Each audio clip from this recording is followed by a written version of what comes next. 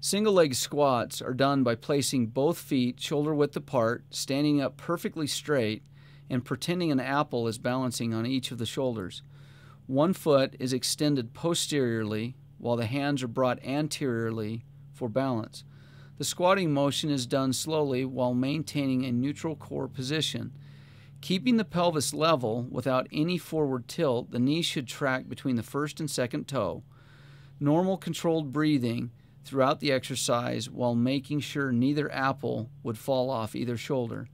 By doing 3 sets, 12 to 15 repetitions once a day accomplishes this exercise.